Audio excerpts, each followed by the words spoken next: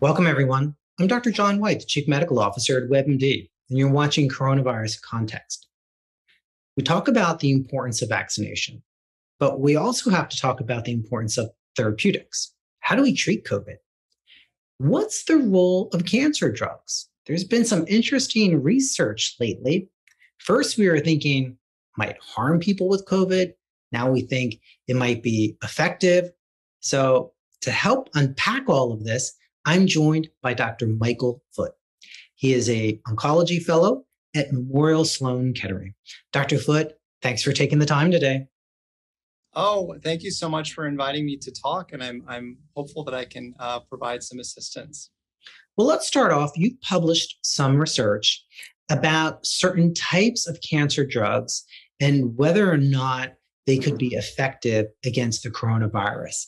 Can you summarize for our viewers what you found? Absolutely. So I think there are a few important takeaways from our research study.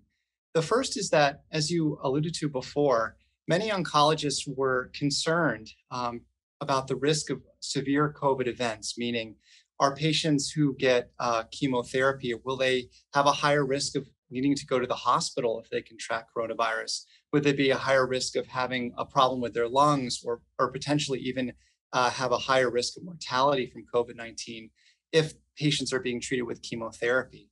So I think one of the important points of our study is that not all chemotherapy is the same.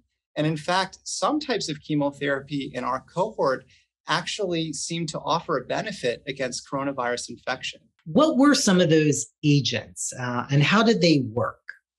So coronavirus attaches to the surface of a cell in your body using a receptor, which is almost like an antennae that the virus uses to grab on and attach itself and then infect the cell. So what we did is we looked at different drugs in a computer database that had activity at lowering this special antenna, this special receptor on the surface of the cell called ACE2. And what we found is that when we looked at a large data set of patients at Memorial Sloan Kettering who were treated with different cancer drugs, people who were treated with certain cancer drugs had lower risks of COVID infection. And in fact, those drugs that were associated with a lower risk of COVID-19 infection were ones that seemed to be predicted to lower the ACE2 receptor. So these were drugs that were mostly actually pills that patients take. They're oral chemotherapy agents, and they lower the activity of certain proteins inside of cancer cells, but they have activity on normal cells too. And so our thought process was that maybe some of these pathways that are implicated in cancer are actually the exact same signaling pathways that the coronavirus might use to replicate itself. Now, there was discussion around that early on because some of these receptors, which are primarily on the lungs, are also used in blood pressure control. So we also don't want to confuse people that are listening. We do know that patients who are on ACE inhibitors or ARBs should continue to take those medications. We do not believe they're at greater risk. That's not what you're referring to here, correct, in terms of the populations that you studied? Absolutely. And you bring up an excellent point.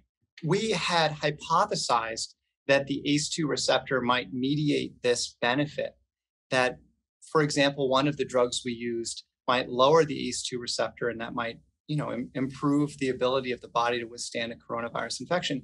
But to tell you the truth, probably what we stumbled on are other underlying mechanisms that we haven't really well characterized yet that these drugs work well on. So for example, one of the drugs is it inhibits a protein called BCR-ABL.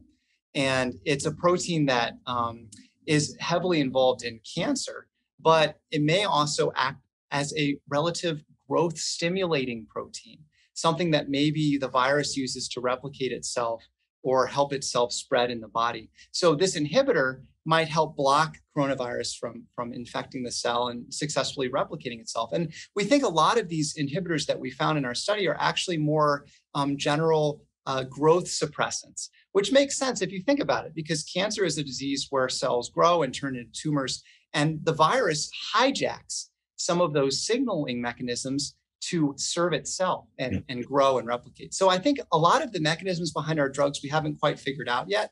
I totally agree, though. Folks who are taking the ACE inhibitor should stay on them. There's a lot we don't know about the agents that we found that we're hoping to characterize further. But what has surprised you? Because here you are, an oncologist, someone who treats cancer. COVID is primarily a respiratory virus, an infectious disease, but we're also learning it impacts other areas of our body. Are you kind of surprised that here you're talking about COVID, where normally you're talking about different types of cancer? What surprised you? Yeah, it's such an astute point. Cancer in itself, especially when you're a medical oncologist, you do treat the whole body. Cancer is a disease that can spread to different organs in your body outside of where it originated. And so I think what you saw in the first stages of the pandemic was a lot of scientists who are used to treating cancer looking with those same perspectives at viruses. And what we found was pretty incredible. We found that a lot of these mechanisms for growth, for infection, were all connected together. And it makes sense. It's almost like understanding the very basic biology of life. And I think for me, the surprising part was just how well our disciplines superimposed each other between infectious disease and oncology. And so for me, I think the most surprising thing is just how neatly together and how beautifully together biology and infection and cancer medicine can fit together. Where do you think the research goes from here based on your findings? Well, I think based on our specific findings, there are particular cancer signaling pathways that I think scientists in the lab can look at to see if maybe new coronavirus drugs can be developed to target those pathways. Maybe those are important mechanisms that the coronavirus uses to replicate itself that we didn't know about before the study.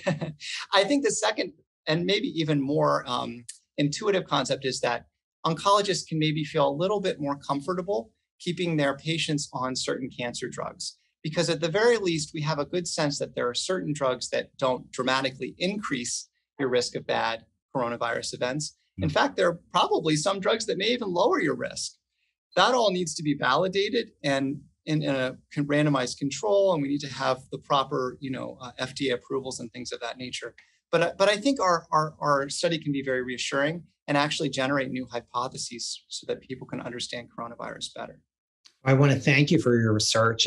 It's also a good reminder that we know many patients have not come in for their cancer screenings, and there's a concern about diagnoses that we might be missing or that presenting much later. Can you just remind our audience the importance of screening as well as the importance of vaccination for those people that do have cancer? Absolutely. No, we know with the highest level of confidence that vaccination is the best thing you can do to stay safe and keep your family and loved ones safe from coronavirus. So it's incredibly important, especially patients who are at high risk of coronavirus bad outcomes, like patients with cancer, patients with an immune system that isn't fully strengthened. So please get vaccinated, and please use common sense to stay away from folks who are sick. If you're feeling sick, please do get screened. Please, if you have any concern that you've encountered someone with coronavirus, please get screened and tested for the disease. We all have a role to play to help the health of our country and get us going again in the right direction. Dr. Foote, I want to thank you again for taking your time to chat with us about the role of cancer drugs and perhaps helping to fight COVID.